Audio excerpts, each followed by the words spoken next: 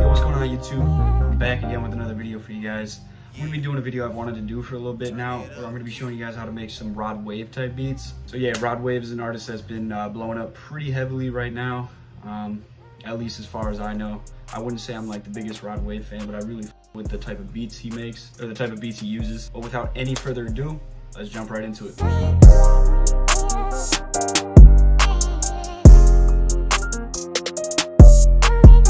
Alright, so I got FL pulled up. First thing I'm gonna do is open up Omnisphere and I'm gonna load up a Keyscape patch. Alright, so we're gonna be using this patch right here in Keyscape. It's called the C7 Grand Piano. So I've heard people use this before and it sounds good, so we're gonna test the waters and see how it works.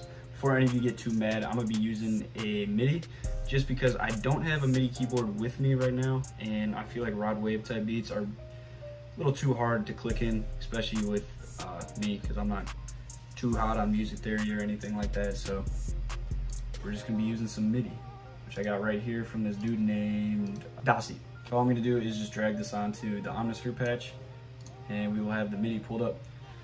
So as you can see, Rod Wave type melodies are like super complex. It's usually some kind of chord progression, super bouncy, and then there's a bunch of melodic notes that are just spread out everywhere.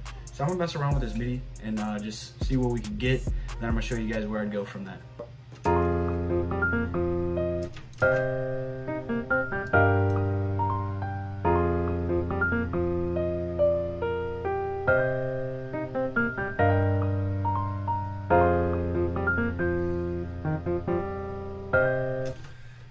Alright, so I actually like how that sounds by like just default velocities, but obviously we're not going to do that. So I'm going to hit Alt-R to bring up the randomizer. We're going to randomize those velocities a little bit, and then I'm going to just go through and make any changes that I think are too loud or too quiet.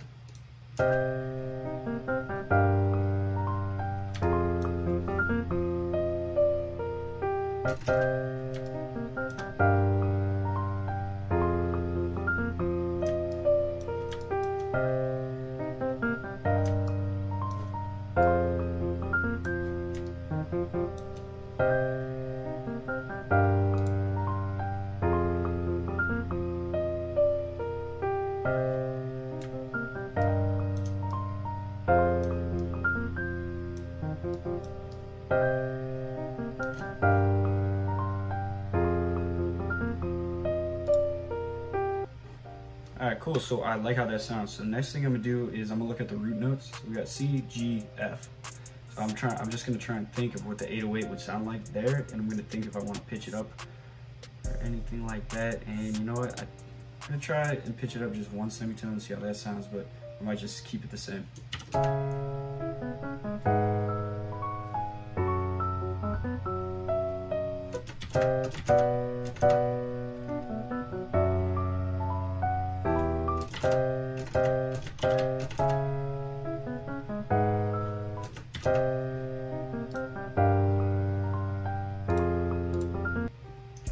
Alright, so yeah, I'm gonna just keep it at C minor. So next thing I'm gonna do is, you probably heard this in a lot of Rod Wave melodies, but there's this little effect. It's like a wah wah effect. It is in Holy's drum kit, Holy's Feeling drum kit. I know he used this in his video too, but it's under effects, highly requested, and it's called Roy-Wah.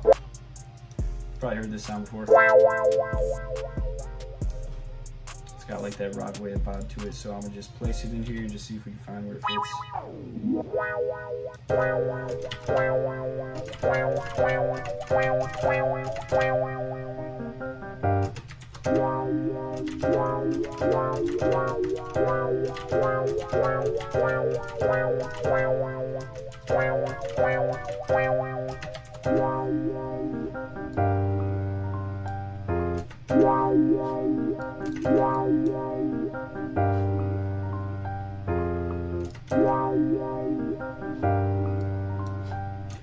Alright, cool, so I like that. So what I'm gonna do is highlight both of these, route them to the mixer track. You do that by selecting a mixer track, hit Control-Shift-L, and that's routed. So I'm gonna solo out the Omnisphere patch, and I'm gonna just add some EQ to it real quick, just to shape the sound to get it how I want it.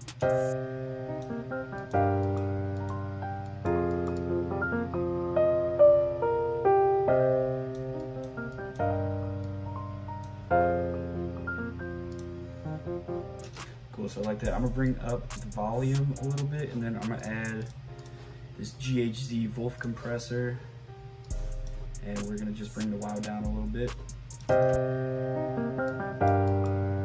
Bringing the compression down a lot too.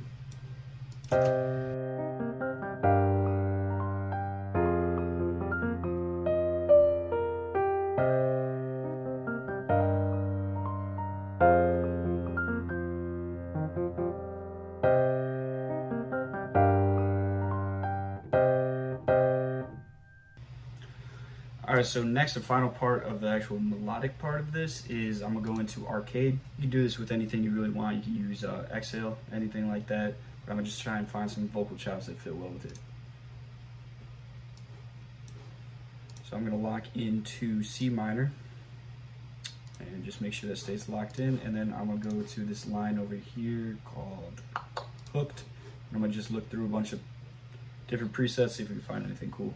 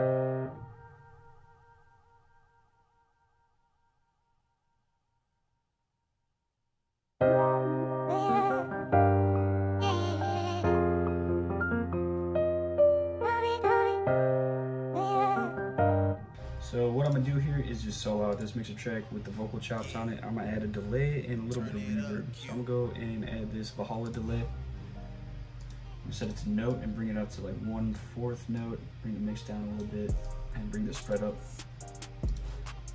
I don't know if you guys can see that, sorry, but this is what that looks like. And then we're gonna add some fruity reverb. Just keep it simple. Bring the low cut up, K up, and bring the wet down, honestly. So I want this delay to be maybe a 1/2 note. Yeah. Perfect. Cue out the highs a little bit, and then let's see how that sounds.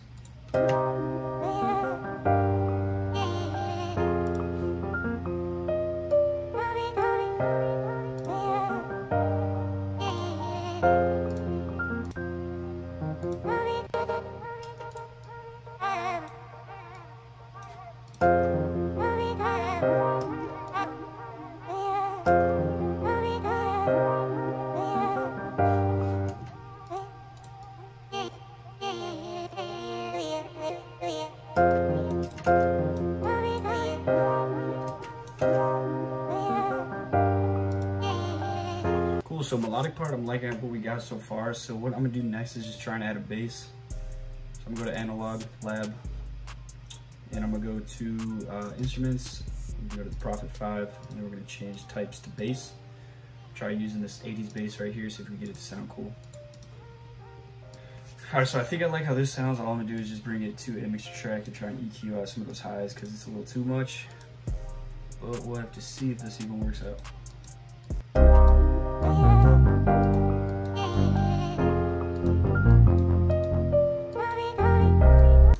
All right, cool, so I actually like that. So we're gonna move on to the drum section. So we're gonna do the usual. I'm gonna bring it out here and we're gonna organize, or just lay out the pattern. So all I'm gonna do is just duplicate this over a bunch of times. And then we're just gonna start the melody off as an intro. So we're gonna have the bass in there and like everything. And then we're gonna bring it to no bass. And then we're gonna have sections just slowly start to come out. All right, so here's the arrangement of the melody. So the one thing I'm gonna do before we render it out is I'm gonna go to the bass track right here. I'm gonna create an automation clip on the volume. And I'm gonna just have the volume completely end out right as, or it's actually over here, just right as we want that first verse to come in, just so the bass doesn't carry over and mess up anything. All right, so now what I'm gonna do is go to my master channel. I'm gonna arm it for recording, and I'm gonna just hit Alt-R, click start. Cool, so now we're just gonna be able to work with just the WAV format. So I'm gonna take all this and just delete it because we don't really need it anymore. And then what I'm gonna do is split this because we know the first 8 bars is the intro with the bass. We're gonna make the second half unique. And then I'm gonna track this out and track this one out. Perfect. So now we got them tracked out so we can EQ anything that we don't like. And we're gonna start working with some drums. So I'm gonna make a new pattern here. I'm gonna just drag it into this first verse part over here. Oops. And I'm gonna loop this, and then we're just gonna start working on some drums. So first thing I'm gonna do is probably turn this up a little tiny bit.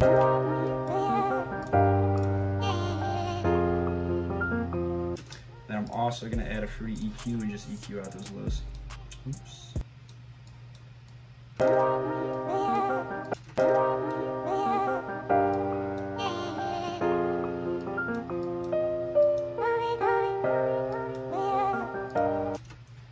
Perfect, so now we're gonna work on the drums. So I'm gonna go to pattern 5 right here, and I'm gonna go to my drum kit, and we're just gonna find a clap first.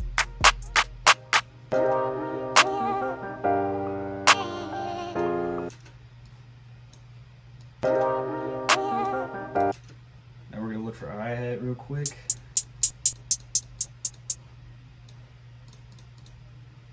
So I'm just gonna be using some MIDI from hi-hat MIDI kit I'm working on.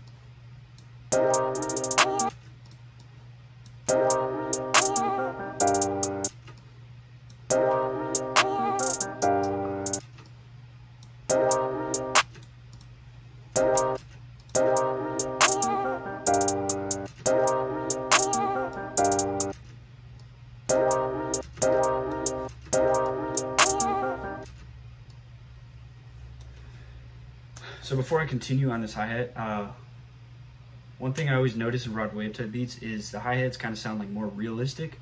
So the way you can do this is just really mess around with the velocities, just get them to sound more like what you would think a real drum set would sound like.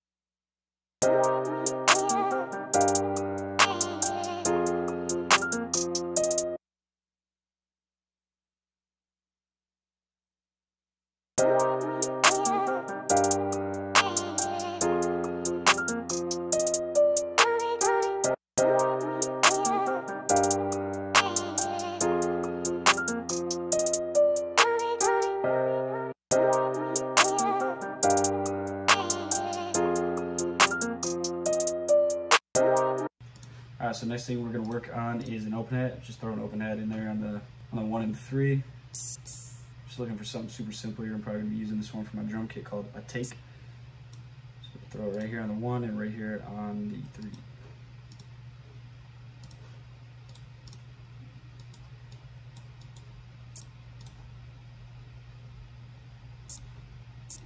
And I'm gonna just bring it down 2 semitones. 3. Duplicate it over.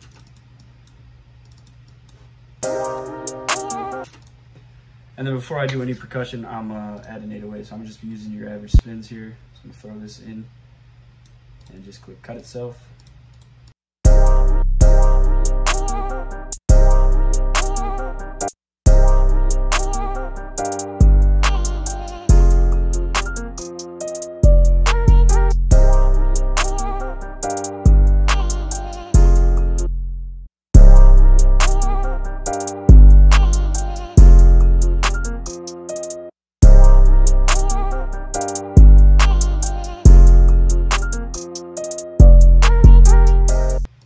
So I like that super simple 808 pattern, so I'm gonna just duplicate that over for 8 bars, then hit Control L just to make the notes touch each other.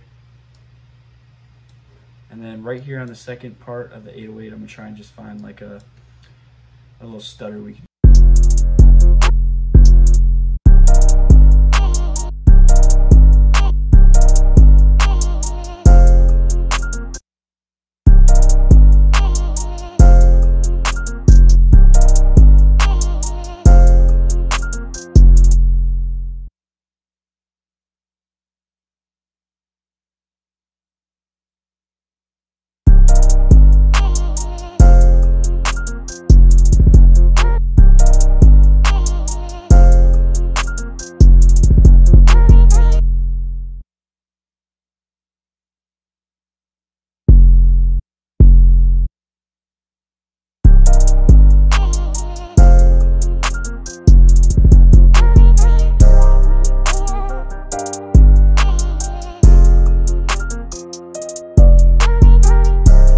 Alright, let's see if we can find a spot for a snare to fit in.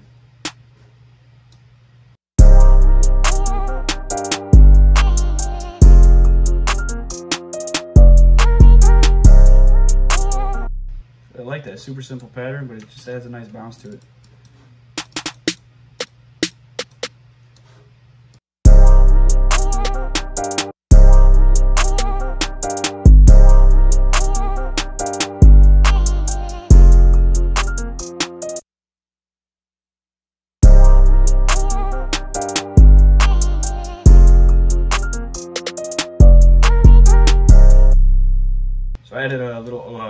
So I added a reverse open hat there as well, and that's pretty much it. So I'm gonna add all these drums to the mixer track, and we're gonna mix it out a little bit. Actually, you know what? I think I'm gonna add a kick. So I'm gonna just copy the 808 pattern, control it, or paste it to the kick, and we're gonna hit Alt K, transpose it to C, and then I'm gonna bring it down to B.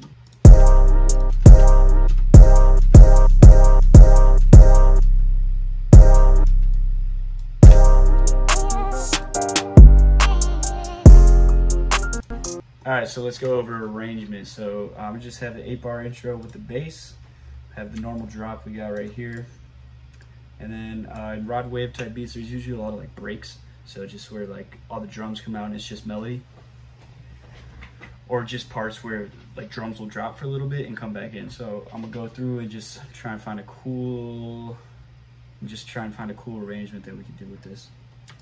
So I already know for this first part what I'm gonna do. So I have all the drums out, and I'm gonna have the hi-hat just come in out of nowhere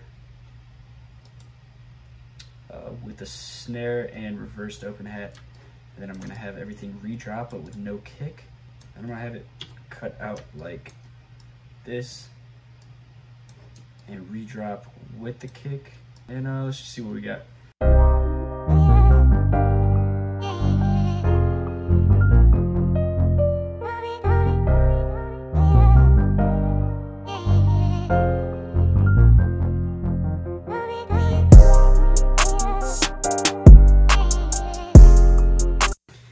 So I'm actually going to take the reverb off the hi-hat just because I feel like this should be like a cleaner mix, like more tight and everything. And then I'm also going to take a little bit off of the open hat.